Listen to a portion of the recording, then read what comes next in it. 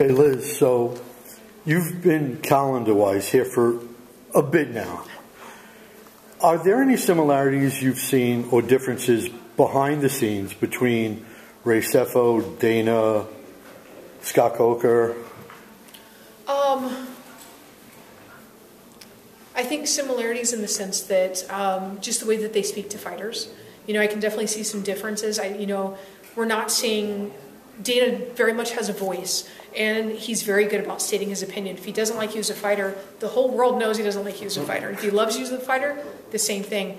Whereas I see Ray and I see Scott very much removing themselves and playing Switzerland. They aren't throwing any fighters in that way. You don't get to see, if they don't like you or they do like you, you don't really know it. They play it very fairly, and that's definitely something I like about Bellator and I like about PFL.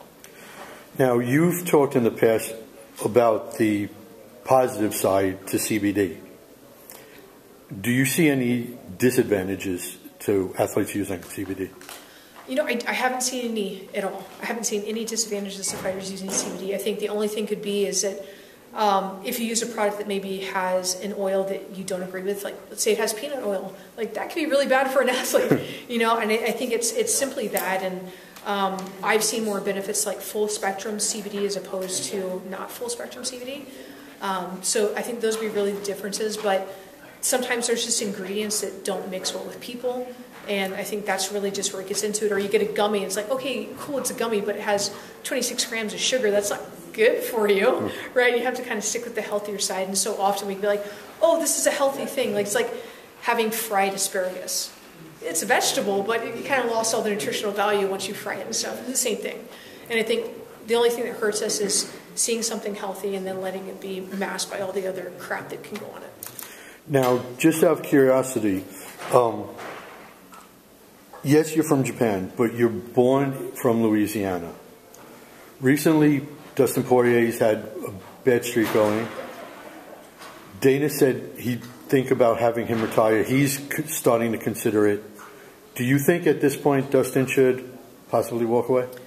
I'm not falling with any of that stuff. Yeah, and like as far as like the Louisiana thing, I was really just born there. My dad's side of the family is from there, and I visited.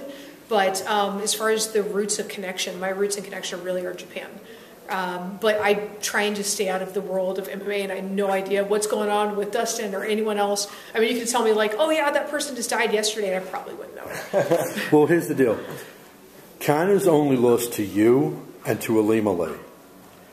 You have a connection with pflmma. How many notes have you guys compared coming into this camp? I mean, I was cage side watching the fight. You know, in my mind, at that time I was defending the belt. And I knew that the results, because I was number 1 and number 2, depending on how their fight went, would decide who'd be the contender that I'd be facing. So I was there cage side, and it kind of split. Like, I want my friend to succeed, and I want her to win, but I also don't want to face my friend, so in that weird position. And I don't necessarily want to support Kana, but I'd rather face Kana than pflmma, and then, you know, like that weird place. So I was there watching and being very diligent about seeing what Kana was doing well, what pflmma was doing well, what they both were be able to capitalize on, and took a lot away from that fight and being able to apply that into it. Cool. Thank you very much. Thank you. Hey Liz, you've put forth